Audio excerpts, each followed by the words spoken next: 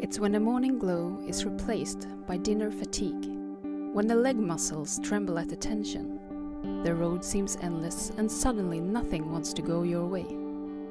That is when you must not hesitate. Dag Hammarskjöld, Vägmärken.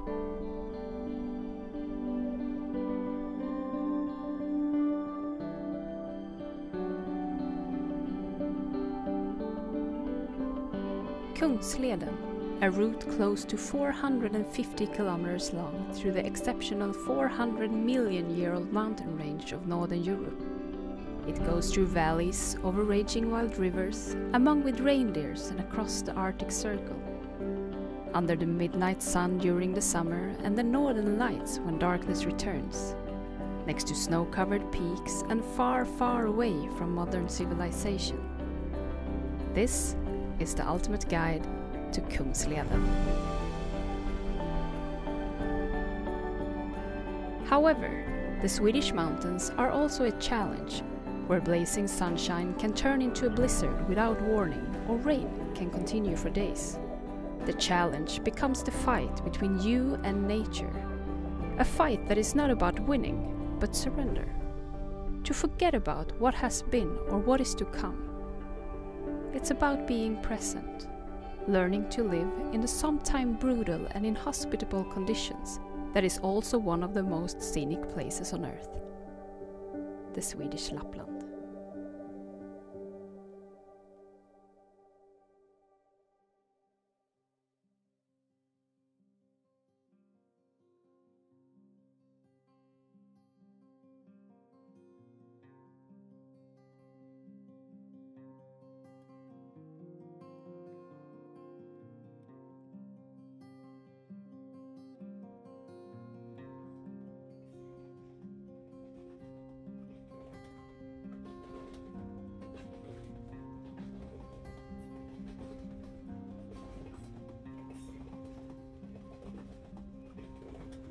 The history of the trail starts with the railroad, when the Malmbanan line from Luleå to Narvik was established in the late 19th century. And even though the purpose was to transport iron, the railway also made the mountains much more accessible to visitors from the south. The village of Abisko, the northernmost point of Kungsleden, grew in connection with the construction. When the work was finished, the newly founded Swedish Tourist Association, Svenska Turistföreningen or STF, bought one of the huts outside the village and opened it for tourists. In the early 20th century, ideas about creating a King's Road through the Lapland mountains took shape. The plan was to make a route from the Lake Torneträsk to Kvikkjokk, passing the spectacular waterfall Stora Sjöfallet in the middle. But it wasn't until the 1920s that the trail was marked and finished. Later the trail was prolonged to Jäckvik, Ammarnäs, and today it reaches all the way down to Hemavan, the southernmost point. The actual length of the trail is hard to tell as the numbers differ depending on what source you use, but roughly about 425 kilometers. Still today, the railroad is the most convenient way to reach the trail. From Stockholm, the night train can take you all the way to Abisko. And if you're starting from Hemavan, you get off in Umeå and from there you take a bus. The tickets can easily be purchased all the way from SJ.se, the government-owned passenger train operator in Sweden. If you prefer to drive or take a bus, you can do so to Hemavan, Ammarnäs, Adolfström, Jäckvik, Kvikkjokk, Saltolukta, Vakkotavare and Abisko.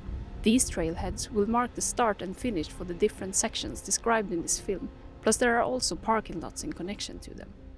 The buses are run by Länstrafiken Norrbotten, Länstrafiken Västerbotten and Flixbus.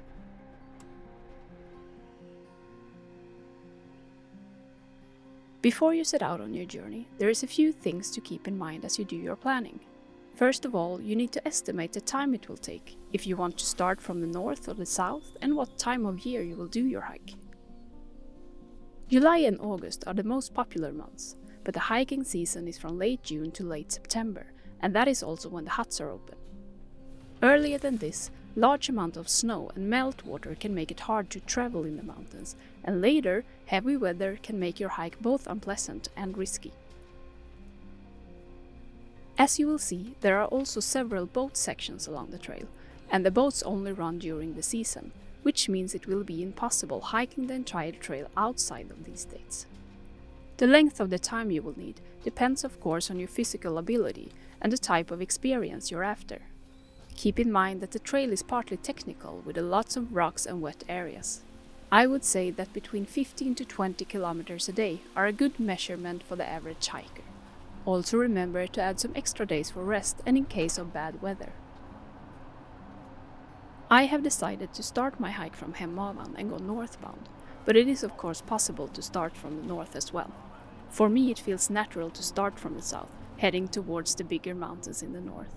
But I start my hike early in the season, and therefore I also want to give the snow in the north a chance to melt before I get there. The first section of the trail from Hemavan to Ammarnäs is 78 kilometers long.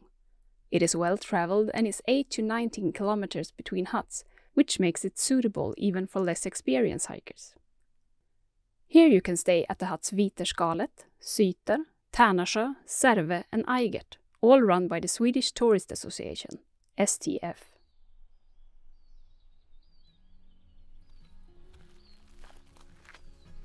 In Hemavan, the trail starts a bit above the village, next to the Nature and Visitor Center Naturum.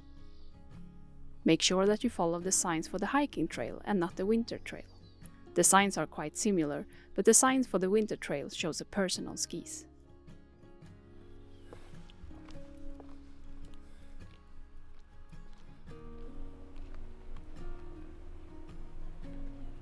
A good tip when you set out on a long-distance hike is to start slow and take it easy in the beginning. Then you will give your body a chance to adjust to the challenge, which will also prevent injuries. As the body then starts to adjust, you can increase your days as you go. With this in mind, my first day only went to the first hut of the trail, Viterskalet, which is located about 11 kilometers after Hemavan, the first of 16 STF huts along the entire trail.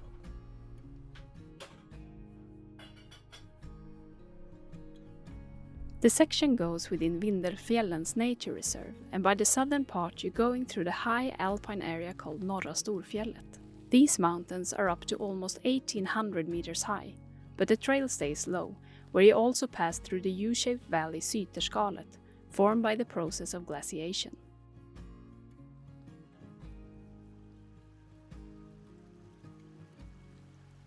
Even if there is a lot of water along the trail, with plenty of streams to cross, there are normally bridges at these places.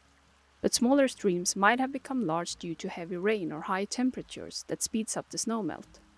Bridges can also have been damaged during the winter, which is actually the case at one of my first crossings this year. In this case, the water is pretty low, so I can just walk across it. But if the stream would have been deeper or stronger, you have to be more careful. Crossing a stream is one of the most serious things you can do in the mountains, and a general rule is to avoid crossings where the water goes higher than your knees, as that will make you more unstable. Find a place where the stream is wide and straight, which will spread out the volume of the water. If you don't find a good place, walk upstream or make camp and wait till the next morning. Usually the flow gets lower during the night as the colder temperature stops the melting process. Never do big stream crossings on your own, and in worst case, turn back. When crossing, unbelt your pack and take it easy. Use your poles to feel the ground and take one step at a time. If the stream is strong, cross it heading upstream so that you walk against the stream for better balance. Also make sure to have something on your feet to avoid slipping or hurting yourself on sharp rocks.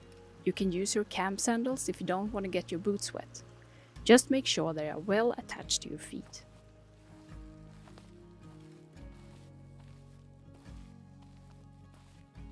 After passing through Syterskalet, you leave the higher mountains and descend to a forest section and the beautiful Tärnasjö bridges, which some call the Golden Gate of Vindelfjällen.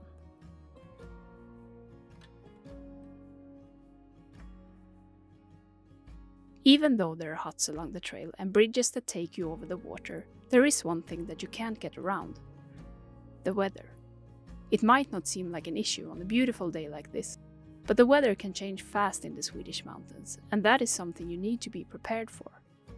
That means that for a hike along Kungsleden, you might have to pack more stuff than you're used to on other hiking trails. One of the biggest challenges about the trail is to be prepared for everything, but at the same time keep it simple. You need to be prepared that one day you can have like 30 degrees Celsius and the next day there can be a snowstorm. So you need to be prepared for that, but at the same time keep the weight down on your pack. So that is a challenge in itself, to find that balance between being prepared and keeping it simple. And this is the things that I bring on my hike. I have, of course, my boots. I have camp sandals because it's really nice to take off the boots, let them dry out when you get into camp, and just let your feet relax for a bit. My sleeping bag, this one is it's a lightweight sleeping bag that is -9 Celsius. It's a little bit over the top. I think around maybe 0 to -5 degrees would be nice to have. It can be cold along the trail. It can be cold nights especially, so you want a really nice and comfy sleeping bag. You can add a liner to your sleeping bag to make it a little bit warmer. I also bring one of these bottles, which I can fill up with hot water during night, which will make the sleeping bag even warmer, as it will work as a radiator. That's really good. I have my food. I use a gas stove because it's the lightest thing. I have a cup, and I also bring one of these. This is bag for water that is 2 liters. It's really nice to be able to carry water from a water source up to your camp. Even though there is a lot of water sources along the trail, sometimes you don't camp next to the water, so you want to carry it up so you don't have to go back and forward all the time. I also have some technical stuff, power banks and cables. I bring my camera, so that's a little bit of extra weight, but even though you want to keep it simple, you want to have, if there is things that you really want for your hike to make your hike special and or to make you feel safe, it's of course worth to carry that weight, but everything is up to you and what you prefer. I always bring a emergency device when I'm out hiking. I have a first aid kit, both for myself and for the gear. So in here I keep all kinds of different stuff for that. Mosquito repellent and sun protection. 2 kind of important thing along this trail. I also have a Ziploc bag with toilet paper, and in here I also have a shovel, so if I need to go to the toilet where there is no toilet, I can use this to dig a hole and then fill it up again afterwards. I also have a plastic bag in here so that I can pack out the toilet paper, because I don't want to leave that in nature. When it comes to my clothes, I have one set of clothes that I hike in. I have some pants that are pretty light. I have a t-shirt and a shirt. This one I have, it's a fleece jacket that I have for camp. And I also have a bigger, really warm jacket that I can put on in camp or at breaks if it's chilly. I also have a set of rain clothes. The pants have zippers all the way along the sides, so you can open up for even more ventilation if you need to. They are also really good for the wind. I have a set of sleeping clothes. It's a base layer basically that I put on when I get into camp, and some socks so that I'm dry when I'm in camp. I also have shorts and a t-shirt for days in town where I want to do laundry of the rest of the stuff, so I can put that on. I have 1 pair of extra socks. When I hike, I have 2 socks on me, and I have 2 sets of gloves, a thin merino liner and then a shell glove if it rains. And then I put everything, of course, in a dry bag to keep it safe inside my pack, even if it's raining, because I don't want my clothes to get wet. It is important that you can rely on the gear you choose for your hike. If something happens and you're far away from civilization, you need to be able to take care of yourself. Therefore, you should treat your gear as emergency equipment, protect it from getting damaged and keep it dry. If an emergency would occur on the trail, you call 112 to SOS alarm if you have service. But as it's not certain that you'll have service where you need it, always carry an emergency device as well. By pressing the SOS button, an alarm goes directly to SOS alarm. They will treat it as a number 1 priority call and contact the mountain rescue team. Keep in mind though that if the weather is bad, it's not sure that the rescue team can set out, or it might take them hours or even days to reach you. You have to be able to trust yourself and your gear in the meantime. If the situation is not urgent, it's better to use your device to text someone who can contact SOS and give them the details. That way they can prioritize the resources and send the help that you need.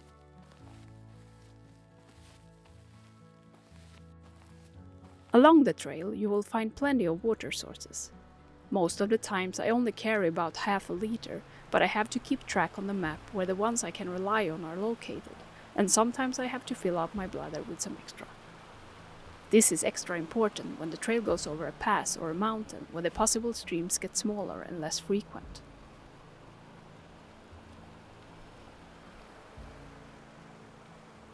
The water in the mountains is said to be safe enough to drink direct from the streams, and so do most of the people on the trail.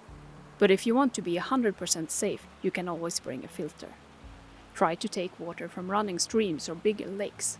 In smaller ponds or tiny trickling streams, there are a greater risk of bacteria thriving. There are plenty of bridges along the trail, and these are perfect for planning your day. Because where there is a bridge, it's almost guaranteed to be water, and in most cases even spots to take a break, have lunch, or even pitch your tent.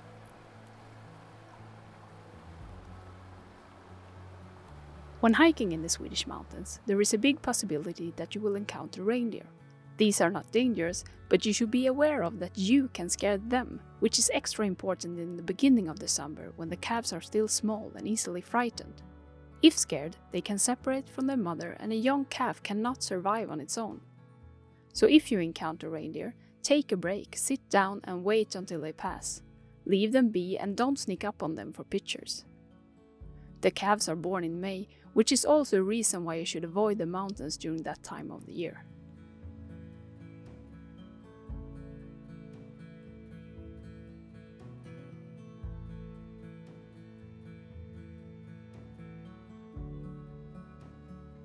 The trail continues up and down between the low mountain terrain and the forest, and offers some really nice views and spectacular scenery along the way. Kungsleden is usually easy to follow, at least as long as the ground is free from snow. The trail is marked with red paint on rocks or around trees. The conditions of the trail vary a lot though. Sometimes it's really smooth, the next minute you are walking over a really rocky section, then it's covered in snow or you might have to cross some deep mud. Then, before you know it, it's really nice again.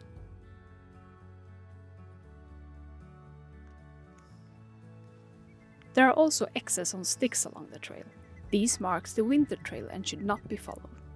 The winter trail can go straight over wet areas such as lakes, streams or marshland that freeze in the winter but are unpassable in the summer. At your map, the summer trail is marked with a dotted line, while the winter trail is dashed. A full line indicates that the summer trail and winter trail come together.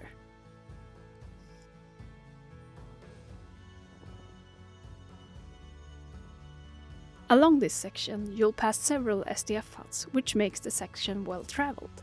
So it's a great option for you who wish to do your first longer hike in the mountains.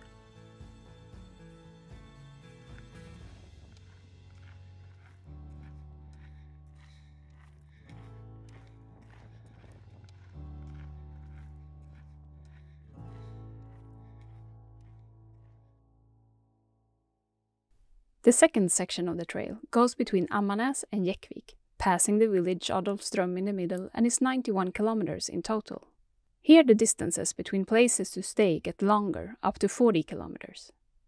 There are no SDF huts along this section, though there are several options in the villages Ammarnäs, Adolfström and Jäckvik, which also have grocery stores. Along the section there are also 2 huts operated by Länsstyrelsen, the county administration board, Rävfallstugan and Pieljekaisestugan. There is also accommodations in the Bäverholmen guest house, south of Adolfström. There is also the possibility to shorten the stretch by 8 kilometers by taking a boat ride over the Lake Iraft between Bäverholmen and Adolfström. But you can just follow the trail around the lake as well.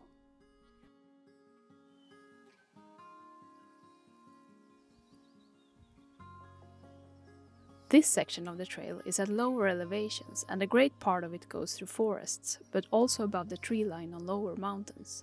It is less promoted, which also means that it's less traveled. Because of this and the long distances between accommodations, I would say that it's good to have some experience of hiking in the mountains before you set out on this section.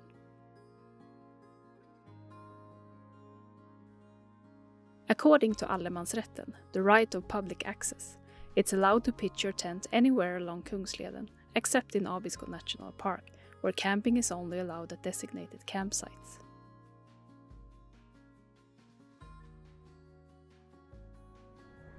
So I have come to the place where I have decided to camp, and I've chosen this place because it's close to water, so I don't have to walk too far to get water. It's a little bit below, it's a little slope here, so it's a little bit protection from the wind. So this is where I will be.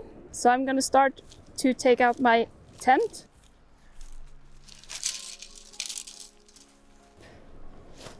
While closeness to water and wind protection are good for a campsite, there is also a plus if you can find a place where the ground is soft and where you won't make much impact on the ground. Be careful and don't break branches or dig dikes around it. When pitching a tent, you should practice and have a routine to always do it properly, with all the storm lines tightened. That way you don't have to be surprised during the night when a storm has come in and the tent collapses in your face. If there is a risk of bad weather, no matter if it's hard winds or thunder, it is much better to seek shelter in the forest than stay high up on the mountain, especially if you have a more sensitive tent. You can also camp close to the huts or shelters in case of bad weather. An unwritten rule around streams is to not go to the restroom too close by, and do not do dishes or wash yourself upstream from the shelters. All hygiene stuff should be taken care of further downstream and at least 200 steps from the stream, with respect to other hikers. Before you leave, restore as much as possible. The place should look exactly like it did when you got there, if not better. And of course, always bring your trash with you. As the saying goes, leave nothing but footprints. When you pick a tent for Kungsleden, you have to be aware of the conditions of the weather. It can change a lot, so you need a tent that you can really rely on, that can stand all types of weather, that it can stand a storm, rain, hard winds. And it's a combination. You want a tent that is stable, but you also want it to be as light as possible, because a tent is one of these stuff that tends to weigh the most in your pack, so you want to keep the weight down. And this, I think, is a really good combination. It's 1.45 kilos and it's a 2-person tent, so I have plenty of room in here. I have 2 entrances with vestibules, so I can put some stuff here. So it's really roomy and comfy. I also like this kind of model because this one you put up in the inner tent. So if I have to take a break somewhere where there's tons of mosquitoes, I can just put this up and I can sit there without getting eaten up by the mosquitoes.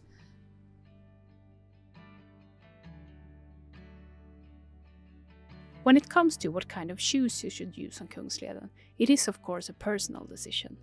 I mean, what works best for you is simply what you find best. But me personally really recommend boots for the Swedish mountains. This to protect your feet from sharp rocks and support your feet, as the weight of your pack probably is going to be heavier than on other hikes. But the biggest reason for me is to stay dry. The trail varies a lot and some sections are really wet. It will save you a lot of time if you can just march through the swampy areas rather than stopping every minute or two searching for dry ways around. It also leaves a smaller imprint on nature if you can stay on the trail. Staying dry is also a good way to prevent blisters. So also remember to keep an eye on your feet during breaks. Take off your boots, let them air out a bit and change socks if necessary. It is much easier to change to a dry pair of socks than to new shoes.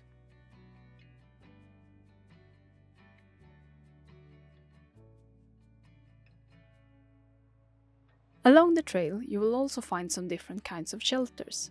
These are marked with a triangle on the map and are only for emergencies and not for overnight stays. You can take a break here, but make sure to leave the shelters in good condition and do not use the firewood unless you're in an emergency situation.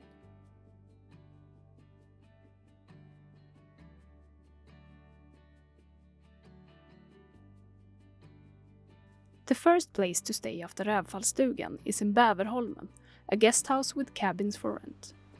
From here you can also take a boat ride over the lake Iraft and skip about 8 kilometers of the trail and go directly to the village Adolfström with several options where you can stay.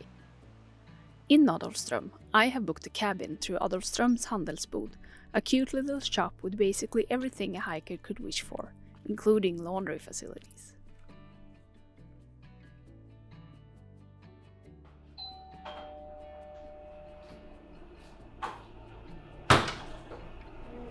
Hej! Hej! Jag har en bokning här i natt för en stuga. Ja, välkommen. Tack! Då ska du ha en stuga som heter Grindstugan. Ja. Och här är vi nu. Yes. Där är Grindstugan. Och sen lakan har du beställt. Så det ska jag ta fram. Perfekt! Ja. Och här finns det lite...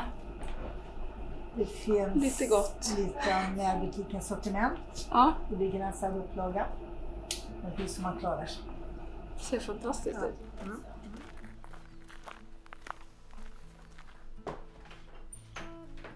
After more than a week on the trail, the cabin seems like a castle, with luxury items like beds, chairs, sink and a shower. I also take the opportunity to do some laundry and charge up all my batteries.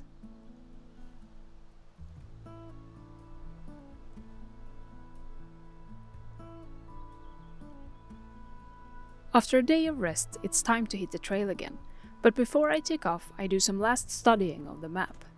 I use an app that is called Sweden Topo Maps, from which I can download offline maps and also see where I am, using the phone GPS. Even though this is the map I use most of the time, I also bring paper maps. This as a phone can be lost, run out of batteries or get damaged, and I don't want to find myself in the mountains without a map. As the trail is well visible, I mostly use the map to get an overview and to make a rough plan of the day. I check crossings where I need to make sure to stay on the right trail, where I can fill up with water and if there is something else I need to be aware of during the day. I also pick up the key to the Pjällekaisa hut, the second hut along this stretch owned by the county administration board. Hej! Hej, hej. Jag skulle hämta den här nyckeln till Pjällekaisa-stugan. Ja, och du hade ringt och bokat. Ja, precis. Ja, och styckna. Så det här nyckeln och så lämnar du den i Ica i Jäckvik. Hur mycket vill du ha för den? Det är 150 per bädd. Yes. Ja, då tar jag den. Ja, ha det bra, god tur och välkommen upp. Tack så mycket. Okej, tack och hej.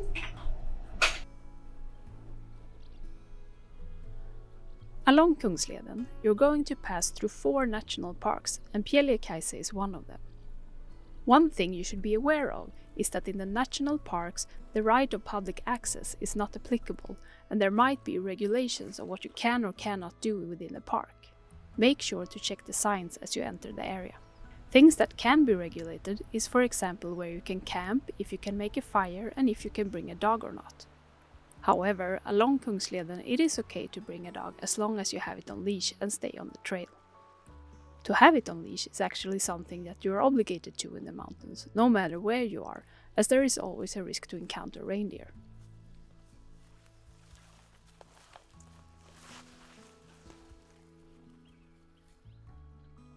The Pjällekaisa hut is just like an SDF hut, except that there are no hosts there welcoming you. There is no electricity or running water, and everything is self-service. The hut is open for people who wish to take a break during the day, but to get access to the bunk beds in the inner room, you need to pay to get the key. In the hut there is a fireplace and a gas stove, pans and plates. Remember to clean it up when you leave and lock the door after you, and don't forget to return the key.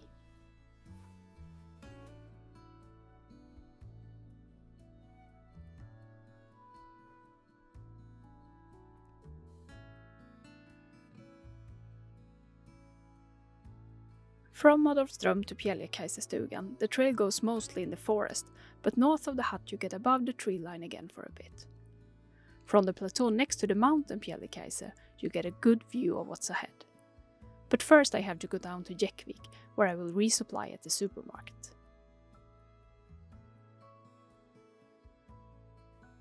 In the mountains, there is not only the change of the weather I need to be prepared for.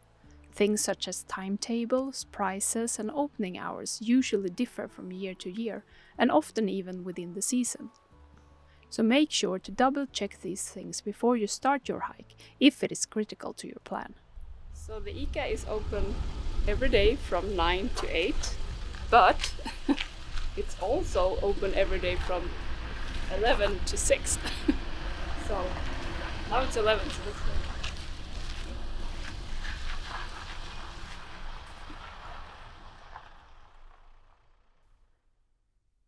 After Jäckvik, you will start the third and most remote section of the trail, 81 kilometers up to Kvikkjokk, with only one place to stay along the way, in Vårnatsviken. This means that it's good to have some experience of hiking in the mountains before you set out on this stretch. There is also accommodation in Jäckvik and Kvikkjokk as well. Along the section, there are also 3 boat sections, one short of around 300 meters a few kilometers north of Jäckvik, which you can only row. The next one is over the lake Rebnes, just south of Vårnatsviken, and the last one is over the lake Sakkat, just south of Kvikkjokk. Both of these you have to cross by motorboat. Along the trail there are 7 places where you have to cross water and where boats are the only option. These are the so-called boat sections. Some of them you have to row over, and at some you can take a motorboat, and at some you can do either or. On top of that, there are also some places where you can choose to shorten the hike with a boat ride, though it's not necessary. The first obligatory one that I face is the one 5 kilometers north of Jäckvik, which I have to row, but it's only 300 meters. There is a system for the boats, which is good to know and follow to ensure that no one comes to shore and there's no boat. When you row, there's always 3 boats, and there should always be at least 1 boat on each side. So if you come to a place where there's only 1 boat, you're gonna have to row over, like I'm doing now, and pick up 1 boat from the other side. And then row all the way back, attach that boat to that shore, and then row back over a third. So right now, this stretch is 300 meters, but it's gonna be 900, as I'm gonna have to row over 3 times.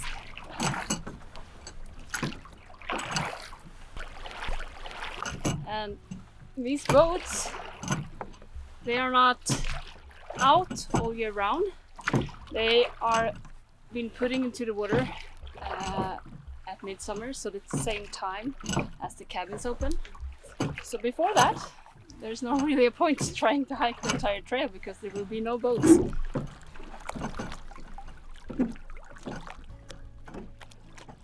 In good weather, rowing shouldn't be much of a problem, but if it's a lot of wind and high waves, it can be better to make camp and wait until it calms down. Also be aware of the current in the water and aim a bit further upstream than your destination on the other side to avoid drifting away from it. When you row or go by boat, make sure to always wear a life jacket. There should be plenty of them on each side of the water.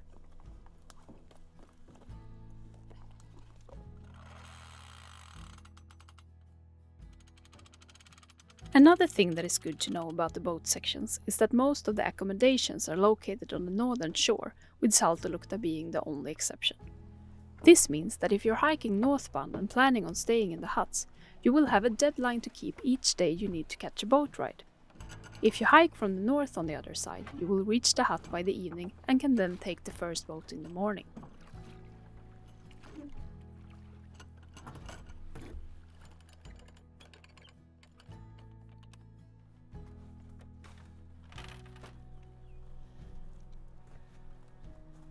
From the other side, it's just over 10 kilometers to the next boat section, which is one where you can't row over and have to take a motorboat to cross the lake.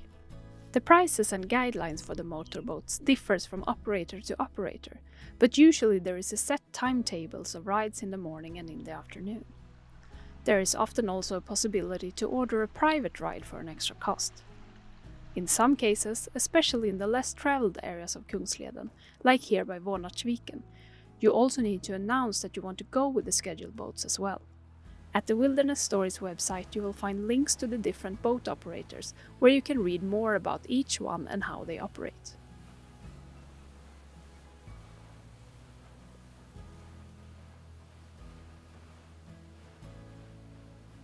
Lundhags is like a small village, and here you can rent a cabin or a spot to put up your tent. They also have a tiny shop and a restaurant which is only open upon request in advance.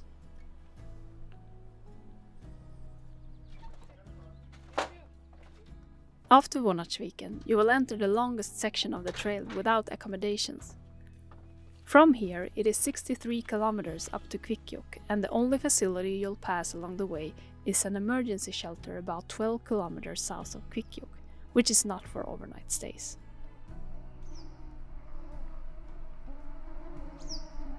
One less pleasant part of hiking in the Swedish mountains are the mosquitoes. It is impossible to say when or where they will be worse, as that differs a lot from year to year and often from week to week, depending on the weather conditions. It also differs a lot from place to place. Some days you might not even notice them, and a few days later it can be hard to even take a break. They are usually worse in the forest though, where there is less wind, and also around wet areas where they breed. But no matter when you're doing your hike in the summer, there will be mosquitoes, so be prepared for that. Bring repellent and preferably a bug net as well. Also be prepared for this mentally. They will be there.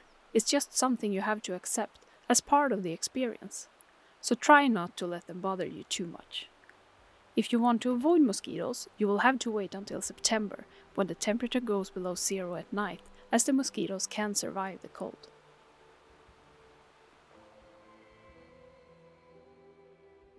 After about 8 kilometers north of Lundhags, I pass a tiny wooden sign that states that I now cross the Arctic Circle.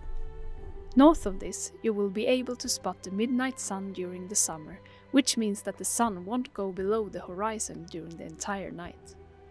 Depending on where you are, the midnight sun can be seen from late May to late July, with its peak around midsummer. The period is shorter the more south you go. With that said, the sun will be low during the night and can hide behind higher mountains, and can therefore be hard to see from the valleys.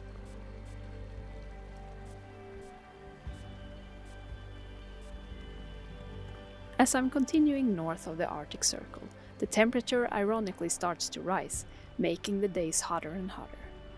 Even though the cold is something that is usually being your biggest issue in the mountains, heat might be something that you have to deal with as well. As I've already stated, changeable is probably the word that best describes the Swedish mountains. If it gets hot, it is important to remember to stay hydrated, and even though finding water is not really an issue, you should keep in mind that most of the water comes directly from snow or ice. This means that it lacks minerals, such as salt, that you are in great need of as you sweat, even on colder days. Bring electrolytes and add to your water, no matter if it's hot or not. Also remember that high temperatures means that snow will melt faster and streams might become higher than normal. Be careful if you have to cross water.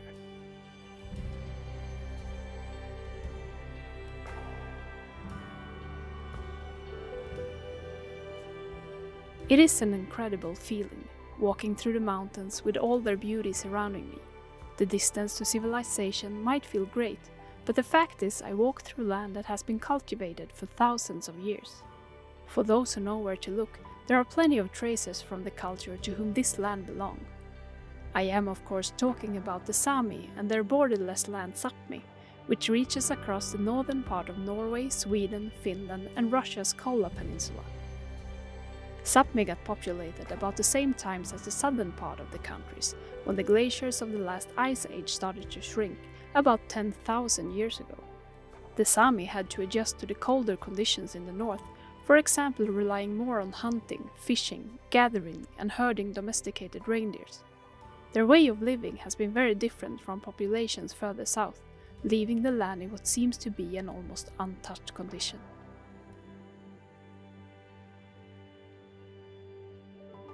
As the culture is still active, pay respect and leave the objects that you pass and the reindeer alone. Close any gates you have to pass through.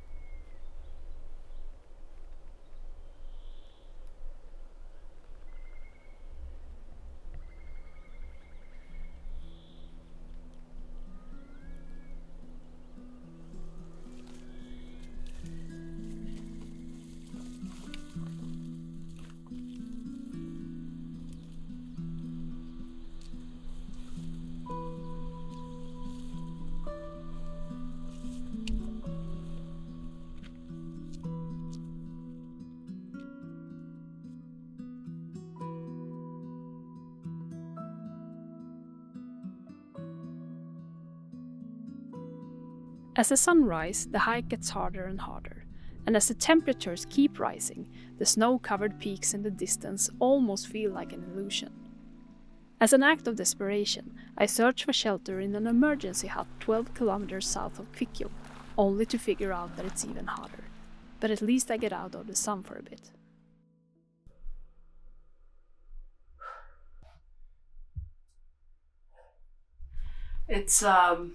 It's really hot today. I think it might be close to 30. So now we took some shelter in this shelter to get some shade. It's warm in here too, but I think it's a little bit cooler. And I think it's 12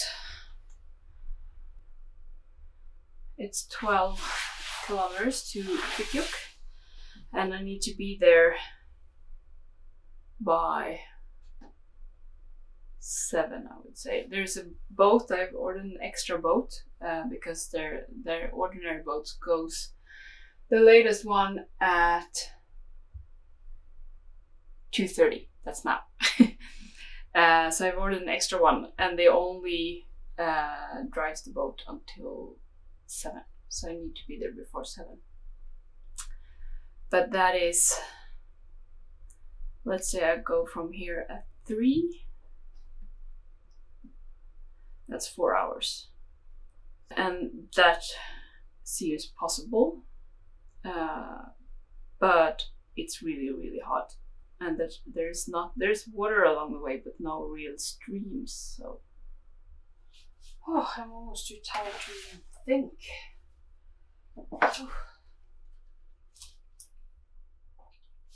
Being in the mountains means that you always have to be alert and make adjustments to your plan according to the conditions.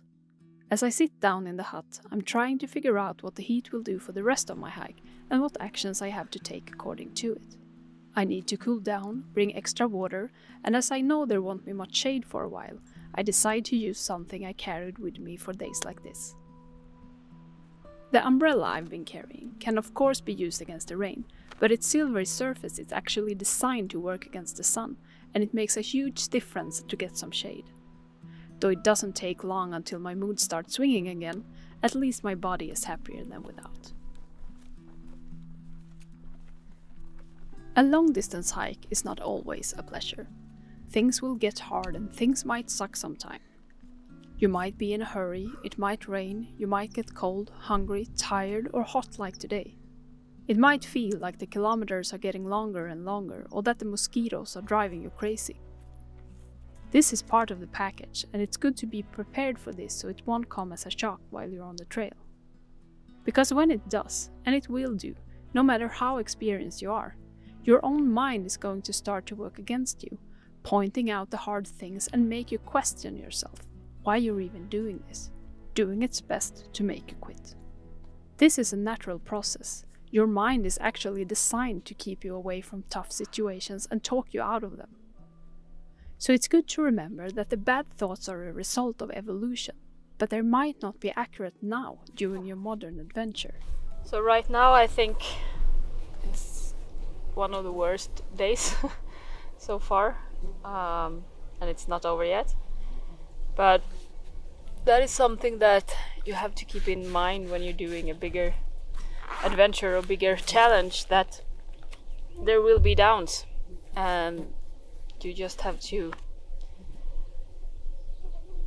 go through them.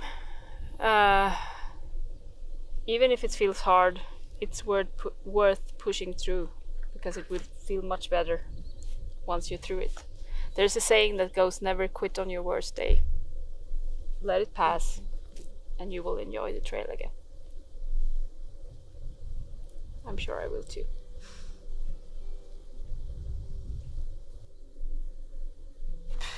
I just don't want to walk. I could sit here and let the mosquitoes eat me up here. A good strategy against bad thoughts is to try to predict when or where they might come. That way you will be prepared for the thoughts, which will make it easier to accept them, but more important, to let go of them. It might sound easier than it is, and even if I've been out on many adventures, there are times when my thoughts are getting too much as well. My best tip if that happens is to try to distract your mind away from the thoughts and make it listen to something else. A podcast or some happy music usually works best for me. After pushing through the heat above the tree line and rushing through the forest to avoid the mosquitoes under it, I finally reach the lake where the boat will pick me up. As I'm waiting, I take off my boots to cool down my swollen and tired feet in the ice-cold water, and just as the water flushes over my feet, a bunch of feelings start to flush through my body as well. It's like they understand what they are again. Ooh. Oh. There's so much feelings going through my feet right now. Speciellt väder. Sätter du det på vänster sida här på den här sidan.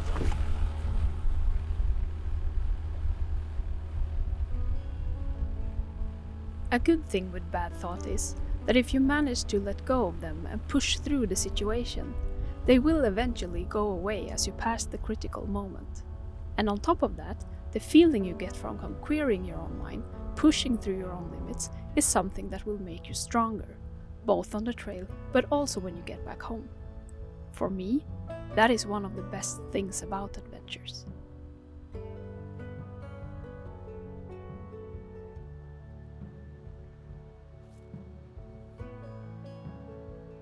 In Kvikkjokk, I have booked a room at the SDF mountain station, and here I will stay for 2 nights to charge both my electronic and physical batteries. This rest day was planned, but fitted perfectly in my schedule, as the heat continues to increase, which makes it almost impossible to hike during the day.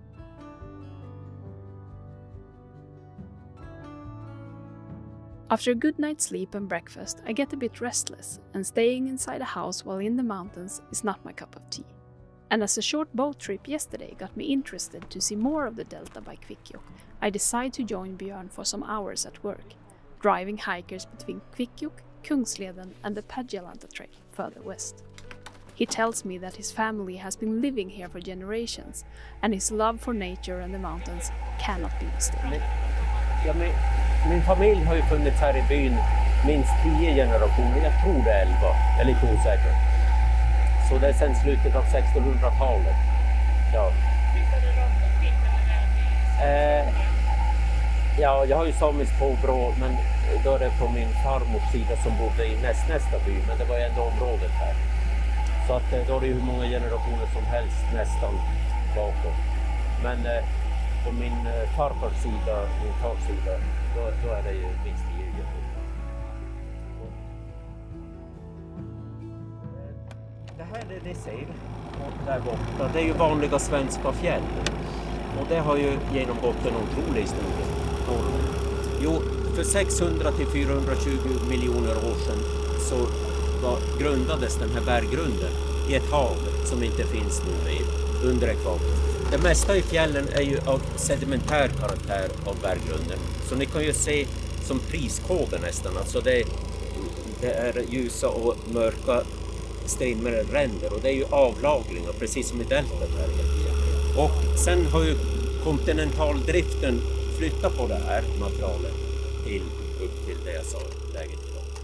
Och det fortsätter ju, allting rör sig i vi tycker att det är... The Swedish mountains are part of the Caledonian mountain range that was formed about 400 million years ago when the North American and the Scandinavian plate collided and rised from the sea.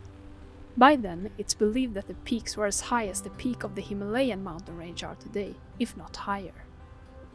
But during the years, the mountain has eroded and glaciers from different ice ages has torn them apart and polished them, giving them the soft, rounded shape that they have today.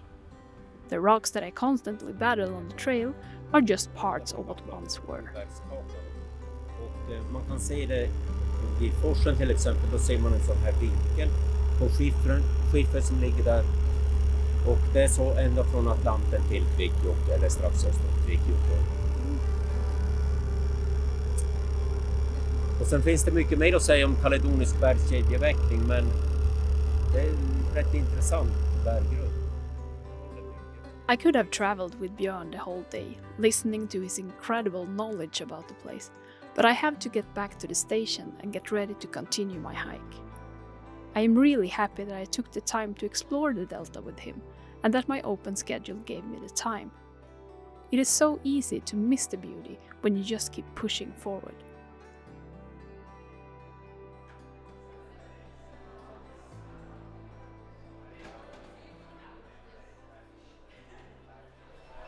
Du letar ett paket. Jag heter Linda Åkerberg. Här. Den kom fram den 29/6. Nu kan vi gå ner och se om vi hittar paketet.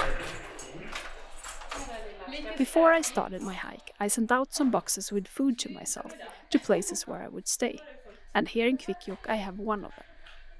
You can of course buy food as you go, but if you have special requirements, for example if you're a vegan, shipping boxes might be a good idea, as the selection in the stores can be limited. If shipping boxes, make sure to call and ask the place for permission and also what address to write on the box. Be aware that you should not address the package to yourself, as that means you have to receive the package from the mailman personally. You can ship the boxes with bussgods or PostNord, but I would recommend to ask the place what works best. You can only send boxes to the stops that can be reached by road, which means that you cannot send it to any of the mountain huts. The only thing I can't send with me in these boxes is the gas for my stove. You're not allowed to send that in the mail, so that you have to buy along the way. And I prefer to send my food or packages to places where I stay, as it is a bit of a job for them to take care of the packages. And therefore, I find it nicer as I'm staying here, I'm paying them already. And here in Kvikkjokk, for example, they charge you to hold your package if you don't stay here. So for me, it's also actually cheaper.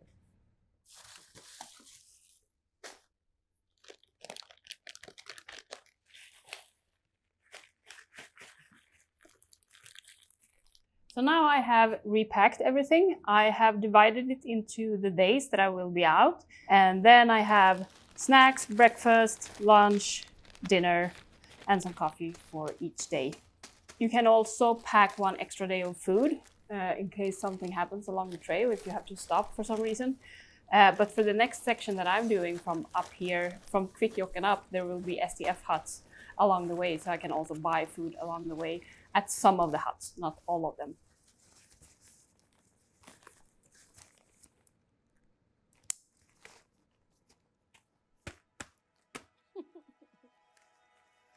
The next day, the temperatures reaches record levels.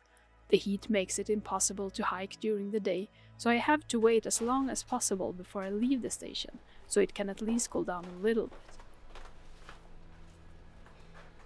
For me, leaving a place like this after a rest day can be really hard, but this time it's harder than usual.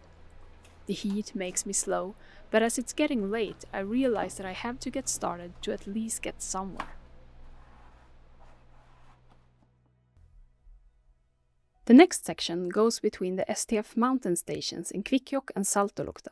It is 66 kilometers long, and the STF huts by Porte, Aktse and Sitojärvi lie within a distance of between 9 to 21 kilometers. At this section, you cross water at 3 places. Over to Aktse, you can both row or take a motorboat, but over to Sitojärvi, you have to go by motorboat. In Saltolukta, there is a bigger ferry that takes you over the lake Langas to the Kebnats bus stop.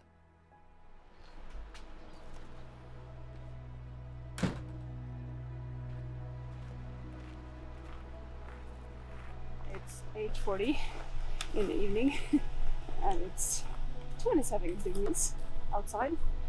We have been waiting the whole day to be able to start because it has been too hot. But right now it's still hot, but it's actually hotter inside, so I'm just gonna keep going.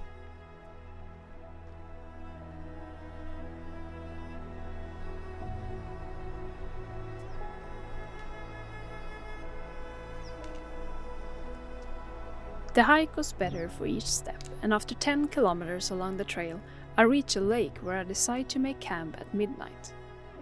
Even though the mosquitoes are crazy, I'm really happy to be out on the trail again.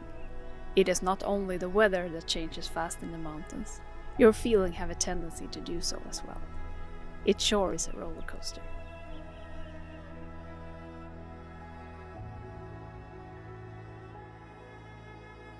After just a few hours of sleep, I continue early the next morning.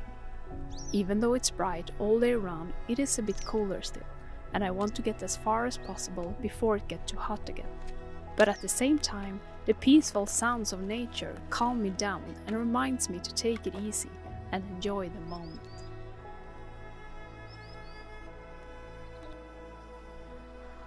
Okay, so now I'm entering Sarek National Park.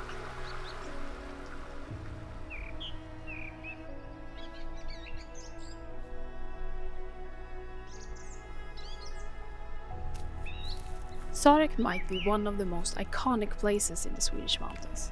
Even though the park is close to 2,000 square kilometers, the only marked trail in the park is this 15-kilometer stretch of Kungsleden that pass close to the park's border by the southern east corner. There are only 2 shelters in the park and no huts for tourists, which makes the park attractive to those who search for a real distant adventure. With that said, hiking through Sarek requires that you have good experience and is not to be underestimated. Hiking here along Kungsleden offers a perfect glimpse of the park, with amazing views over the higher peaks further in and the close to 100 glaciers that cover some of them.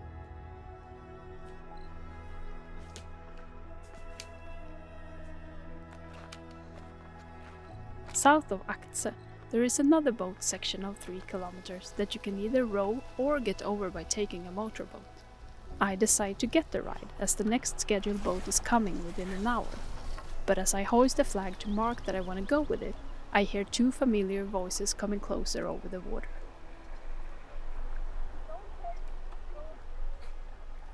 It turns out to be Jake and Winona, 2 solo hikers that I've met a couple of times since Hemavan. As they are towing a boat, I realize that they have already crossed the lake twice, so I decide to go with them the 3rd time and help them out. If there's one time I'm gonna row over this lake, Yeah. it's probably now. Yeah. With this weather and helping you too. Exactly. It's very much appreciated. This way is good, but the way coming back. Yeah. Oh, sorry. Yeah, you go against the current and against the wind. Ah. I'm pulling the other boat as well. Yeah.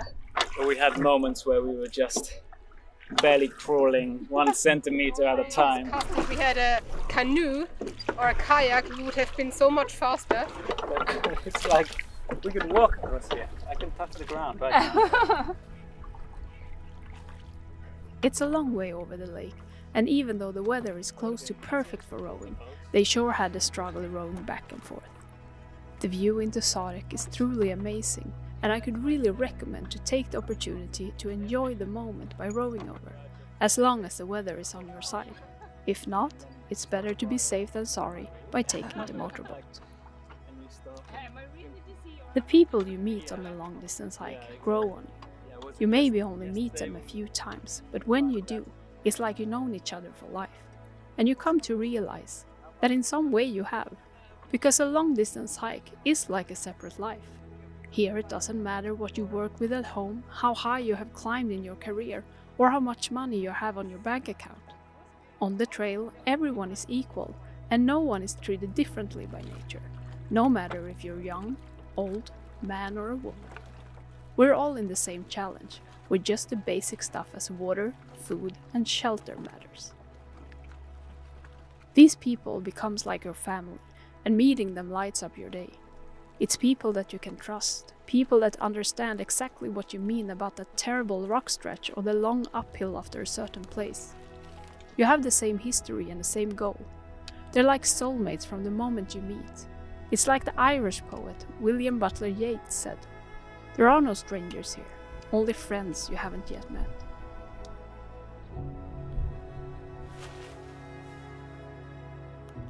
I make camp this night a kilometer up the hill from Akce, with an incredible view of the famous Rapa Valley that reaches into the heart of Sarek below. In the middle of it, the little bump Namach pointing up, and to the right is the iconic cliff Skierfe, reaching 700 vertical meters straight up from the valley. I think this might be one of the most scenic camps I ever had, and as the weather for once is stable, I take the risk sleeping without my rainfly. I don't want to miss a second of this, even if I'm asleep. By this point, I've been out on the trail for little more than 2 weeks, and the daily chores have now become a routine, in a good way. As all the small problems from what we call normal life have become distant, I can now be present in everything that I do. I don't have thousands of thoughts grinding in my head. I've done my walking for today, and everything that matters is this moment. I think this is a big reason why I love long-distance hiking so much. It clears my head, and now is all that matters. It is an incredible feeling of being alive, as you truly experience every second.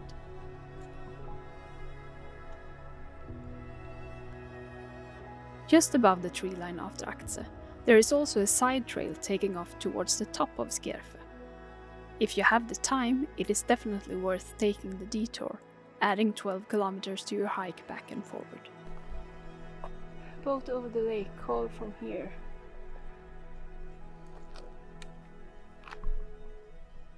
Welcome to Sitjare boat service. If you want to cross the lake Sitjare. Unfortunately, I have 2 boats that I need to catch, so Skierfe has to wait till another time. But what is good with mountains? They don't go anywhere. I can always come back.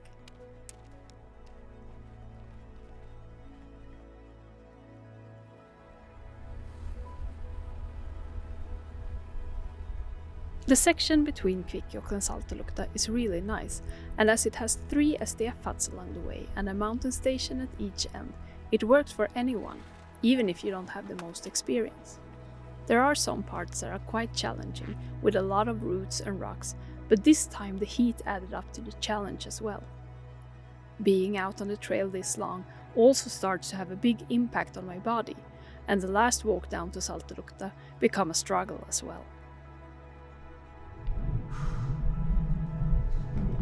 2.3 more kilometers down. Ah.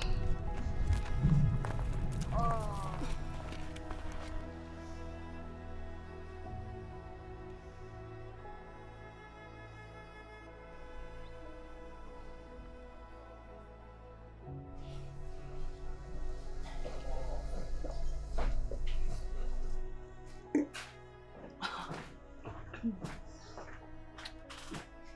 Så jävla gott.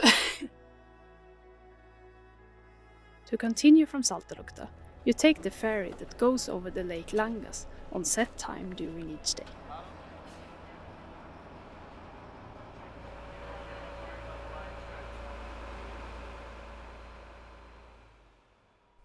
After Saltolukta, there is a gap in the trail of 30 kilometers to the west, where it continues by Vakkotavare.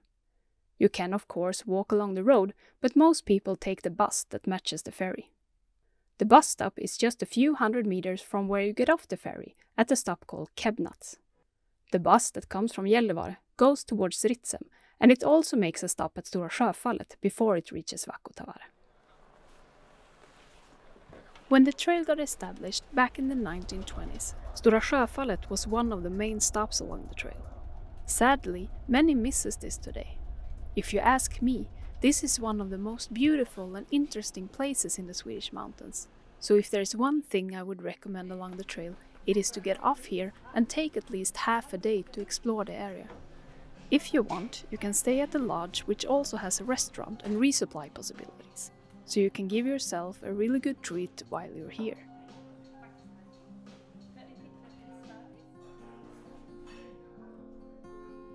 There are a couple of shorter hiking trails out to the great waterfall that the place is named after, and you can also rent a kayak and explore it by water. Stora Sjöfallet is one of the first national parks in Sweden, stated in 1909. The original Sami name of the place is Stormorke, which roughly means the place between two lakes. Stora Sjöfallet refers to the great waterfall that by then was one of the most popular destinations in the Swedish mountains. Today only a few % remains of the original fall, which was used to be called the Niagara of the North, whose sound you could hear tens of kilometers away. The reason for this is the hydropower that has been developed in the river, and the place has almost been forgotten, rarely mentioned more than briefly in the guidebooks. But the fall is still worth a stop. The total height of the fall is 40 meters and consists of one main fall and several smaller ones. Stora Sjöfallet and Sarek National Park are together with 2 other parks and 2 nature reserves, part of the UNESCO World Heritage Laponia, the only heritage park in Sweden that are designated both for its natural and cultural values. A few hundred meters south of the lodge you find the Museum Naturum, where you can learn more about the area and the Sami culture. The entrance is free and well worth a visit.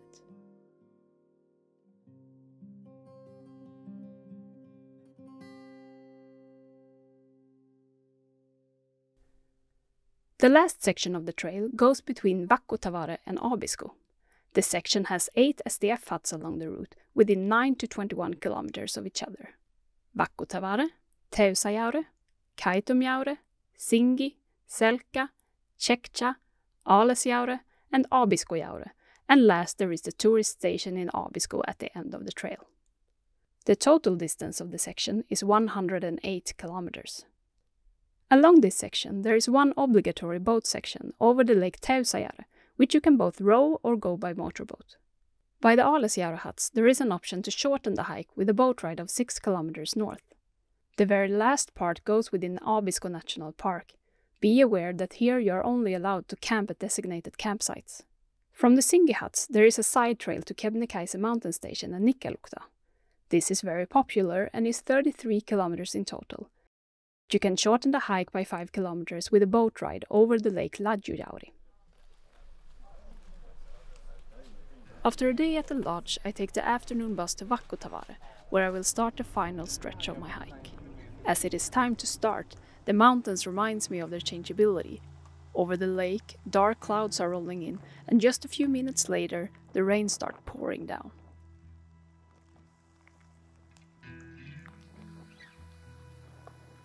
From the lake Akkajaure and the Vakkotavare hut, the trail makes one of its steepest ascents.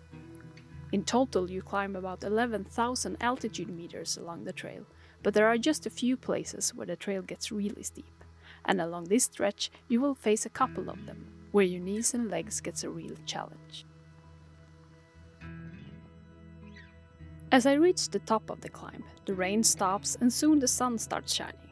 The clouds are still dark, so I have to be prepared for another rain shower any time. As this is something very typical for the Swedish mountains, it is good to have rain clothes that you can easily take on and off, and that have good ventilation.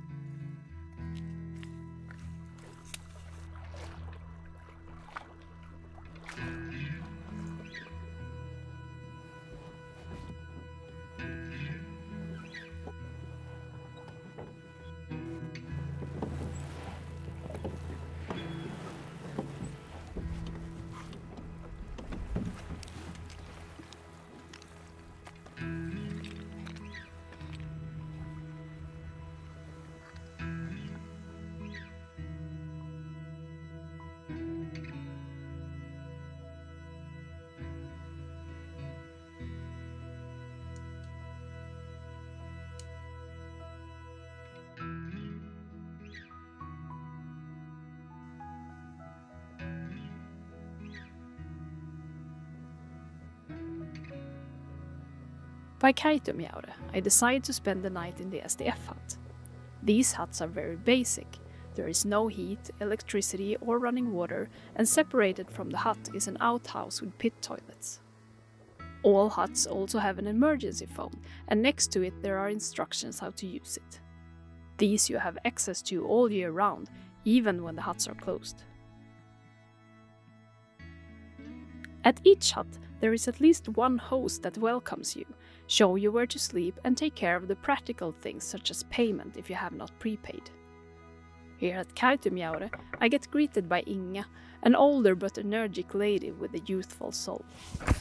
Sådär, hej och välkommen! Vill du ha lite grann saft? Du är väl törstig, det var så varmt Ja, men idag. hemskt gärna. Var det någon kosa eller? Det har jag tyvärr inte på mig. Hur har det varit idag? Varmt? Ja, idag har det varit helt okej, men det har ju varit väldigt varmt. Ja. Och varifrån kommer du nu från? 4 kilometer ungefär söder om Täysöja. Ja, och det har gått bra? Ja, det var skönt. Vi har haft en hel del mygg, så fram hit så var det ju helt okej. Ja. Men hur länge har du varit stugvärd? Ja, första gången jag var stugvärd, det var på 70-talet en gång. Och då åkte man upp bara med ett litet papper. Va? Men sen så blev det inte något mera. Utan så började jag efter att jag pensionerades. Så att jag räknade ut att det är väl det 8:e året nu som jag är stugvärd. Du ska... Jag ser. Är du klar? Ja, men dels så är det här, alltså måste säga att jag kommer hit upp så här att jag är hemma här, i och med att jag är uppvuxen i fjällvärlden. Och då får jag ett lugn och jag vet att jag kan det här. Och sen får jag möta alla de här fantastiska människorna som kommer och få samtal som man aldrig glömmer. Så får man vänner som man då fortsätter att hålla kontakt med. In some of the SDF huts, but not all, there are stores with limited but good selection of food and other things you might need. This varies from year to year, but at the SDF website you can read about the assortment available and in what huts you find the stores. You can pay by cash in the huts, but most of them also accept credit card. But as you are in the mountains and things might not always work, I would bring some cash anyway. The huts accept euros, but also Norwegian and Danish money, and of course the Swedish krona. Make sure you have a lot of change, as that might be limited in the huts. Even though there is a host in the huts, it is self-service, and there are some rules to be aware of. Och så får man en säng då, en bädd som man får vara. Och då beroende på hur mycket folk det är så kan man ju få ligga ganska många i ett rum.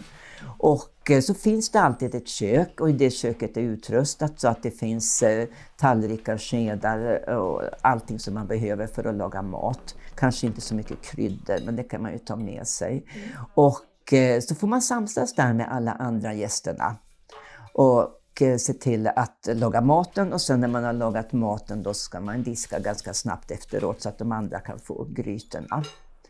Och vatten hämtar man alltid på ett ställe. Allt vatten går ju att dricka här som finns i fjällen, men så hämtar man det på något visst ställe som stugvärden visar. Och det använda vattnet slänger man i en slaskhink och så finns det då som en kon som man går ut och slänger det vattnet i. Och soporna så ska man ju nu ta med sig det mesta av det som man har tagit med sig ska man ta med sig från stugan och ut ur fjället. Och det vi tar hand om, det vill vi helst att köra ner bara på vintern. Och då blir det ju material, alltså plåt, burkar, pantburkar, och så kan vi ta hård plast. Men resten vill vi ju inte köra ner, utan då får man bära de alla halvfabrikaterna som man har, de där frystorkade, de kan inte vi bränna i våra ugnar. För att vi har inte tillräckligt hög värme. Och även plasten tycker jag man kan ta med sig, mjukplasten. Och det man då eventuellt kan lämna i stugan, det är papper. Så därför är det viktigt att man redan när man är hemma funderar på vad har man för material, liksom vad packar man i, och tänka på att man också ska bära ut alltihopa, alltså plast och sånt. The instructions I get from Inga are easy to follow. Leave everything as you find it. If you have used some wood, you chop up new wood in the woodshed to replace what you've used and carry it in. Your only trace from being here should be the note left behind in the guest book. Writing in the guest book is not only an act of kindness, it is a way to keep yourself safe. If someone gets lost along the trail and a mountain rescue team has to set out, the notes in the guest books makes the search a lot easier. The STF huts can also be used daytime. For a small fee you can use the kitchen and get away from nasty weather if you need to. You can also choose to camp in connection to the huts, and for a service fee you can then use the facilities. This can be a good choice if you're new to hiking and camping, as you get to practice it but still have the safety of the hut close by. The prices have differed from year to year, but one thing that stays the same is that you get a good discount if you become a member of STF, a cost you will save in just a few nights' stay in the huts. It is also cheaper if you book the bed in advance, and even if STF recommends to do so, they try to make room for everyone who shows up. Be aware that this has changed over the last years, especially around COVID, so check the website for the latest updates of the rules. After Kaitomjaure, the trail follows the valley Tjektjavadje for quite a long stretch. Here you walk deeper and deeper into the mountains, with some of the highest ones in Sweden just around the corner. At the Singe huts I sit down for a lunch, and so does Alina and Peter, a German couple who have also hiked from Hemavan. We are all quite tired towards the end of our trip, but still in good mood as we're discussing and summarizing our experiences. What do you think it is, otherwise? Like, why are you doing the trail? Good question. We ask ourselves the same thing. Why do we do that trail? Yeah. And we feel in such a long distance trail, you really get to know yourself better. I'm learning new things about myself. We're learning more things about us as a couple. Still. Yeah. And we feel that, we feel kind of the whole, maybe the life we lived so far is kind of like a trail in a just different time span. You know, you have parts where it's getting really tough. We just have to push through. There's another blue sky or another mountain coming up, will be no mosquitoes, you know, kind of that part actually we love about it. So just push through. You're just coming around the corner and you have those nice views then suddenly, which you never expected. So you have to have some hard times to also enjoy the beautiful times. And that's what we appreciate here so much. I think that's something you learn like on From Singi, there is a side trail that leads towards Kebnekaise mountain station and the village Nikkaluokta. Kebnekaise is at 2,097 meters of altitude, the highest mountain in Sweden, and if you're hiking Kungsleden, I would definitely recommend to take the opportunity and do the detour to the mountain station and climb the mountain from there. The most common routes that people do starts by the station and are called the Western and Eastern route. The Western route is a 19-kilometer hiking trail up and down, which you can do on your own, though you should keep in mind that it is challenging. The Eastern route is shorter, but goes over a glacier and up a via ferrata, so you should only do this with a guide if you don't have good experience in alpine climbing. STF arrange guided climbs daily, but they are very popular and need to be booked far in advance. The mountain has 2 peaks, and to reach the northern summit, which is the highest of them, you have to walk with a guide as you have to pass a 600-meter exposed ridge.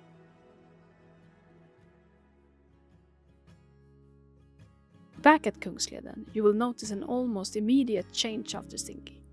Each year, thousands of hikers hike between Abisko and the Singi huts, and from there, most of them follow the side trail towards the Kebnekaise mountain station and out to the village of Nikkaluokta. The trail gets both wider and rockier because of the wear and tear of all hikers. Helicopters are circling in the air, but with that said, it's not like it feels overcrowded. I definitely have moments when I have the trail to myself, and the chats with people I meet is just another fresh contribution to my day. The trail between Abisko and Nikkaluokta actually has its own name, Dag Hammarskjöldsleden. Along this you'll find several meditation spots with memory rocks with quotes from the famous UN ambassador's books Waymarks or Vägmärken in Swedish. The number of people also make this stretch more suitable for hikers that are new to hiking in the mountains. What you should be aware of though is that there are no cell reception at all between Backotavare and Abisko. The last challenge along the trail if you're hiking northbound is the Chekcha Pass, which is actually the highest point along the entire trail, 1,150 meters above sea level. But even though it's quite steep at some places, the actual climb isn't that long. What you should be aware of though is that there can be really strong winds at this place, and because of its altitude, snow might be covering the pass. Deep fresh snow can occur throughout the entire season.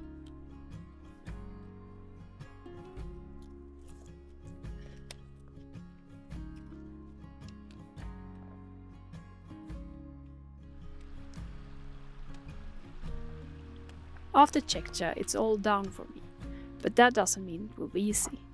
It ain't over until it's over. The constant change in the trail puts me through both rocky, wet, and beautiful stretches.